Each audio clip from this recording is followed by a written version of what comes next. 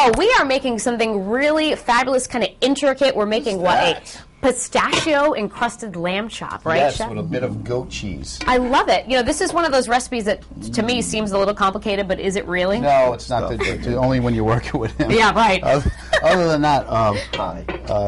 this is a great dish for just for the two of you at home. Okay. I mean, So what do we have? You got some beautiful lamb chops. Uh-huh. You want to make sure that they're nice and thick. You know.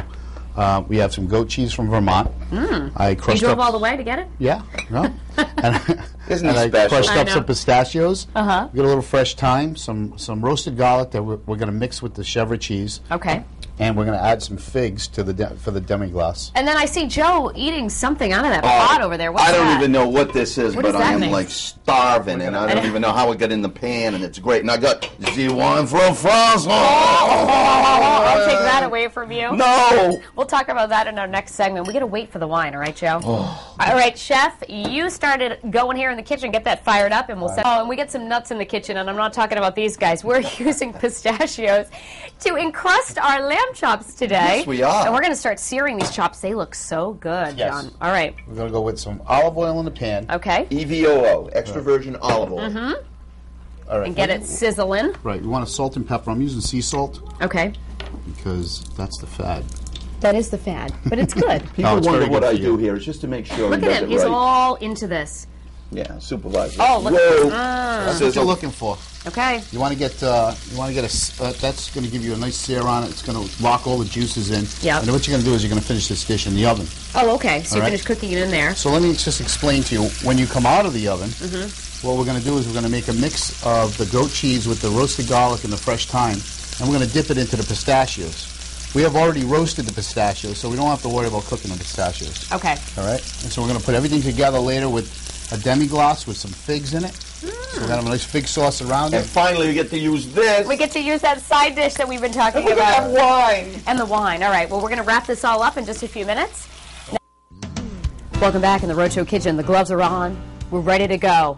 Putting the touches on our encrusted lamb chops. Right. All right. Let's Hey. get started. You're going to encrust the lamb chops. Okay. And first, before you do that, what we're going to do is we took some demi-glace, which you can use brown sauce at home. Okay. You know, a brown gravy mix. Put a little port wine in it with some shallot and reduce it down by half. Okay. And now what you're going to do is we're going to take a couple about that size. Okay. I'm going to throw it in. Some scoops of this is fig, right? This is a fig jam.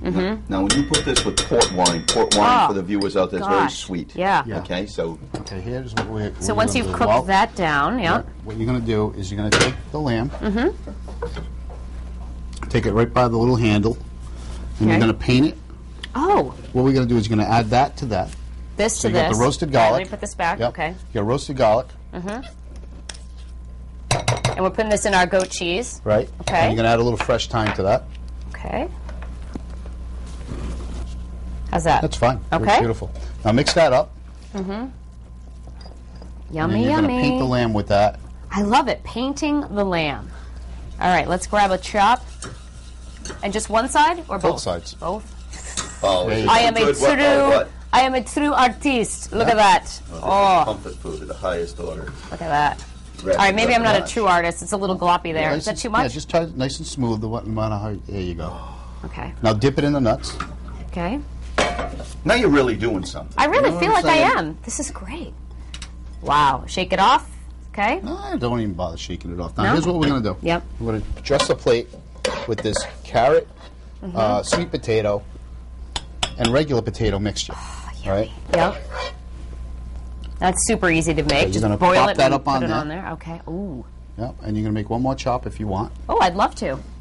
And you while got I'm it doing down, that, right? Joe, let me hear about your wine that you brought in Okay, here. Of course, we have lamb, and we have this beautiful encrustment that the chef has put on it. So today we're going to France for the wine. This is Côte du Rhône. Okay. This is a wine just like the Italians have Chianti, and there are many different types of Chianti. Yeah. Well, the Rhône Valley in southern France has 6,000 vineyards. Wow. And you're ready? It's my kind of place. Yeah. And they produce 400 million bottles of wine a year. Whoa. Côte du Rhône is this beautiful blend here. They make all different types, but this blend is Grenache grape, and what gives it the oomph that's going to complement the sauce, and because you need something full body to stand up here, is Syrah. And Oh, it's a okay. blend of these two. You can find this beautiful wine at my friend Mark Asparo's. You know that. $13. Not all French great. wine is. No.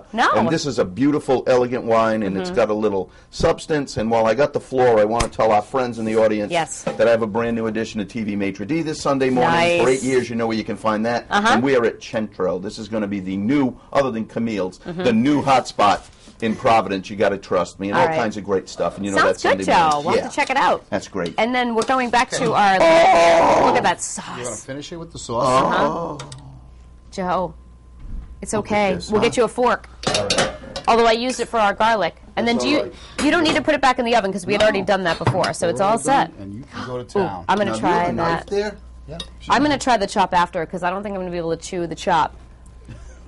Oh, isn't that Oh, the chop is good? very tender. It's been resting. No, I'm sure it is. Very but- important that you cook the chops about 20 minutes, medium rare. Yep. And to let them stay out at room temperature after you take them out of the oven for about 5 minutes. Okay. So what happens is everything just rests and it becomes much more tender.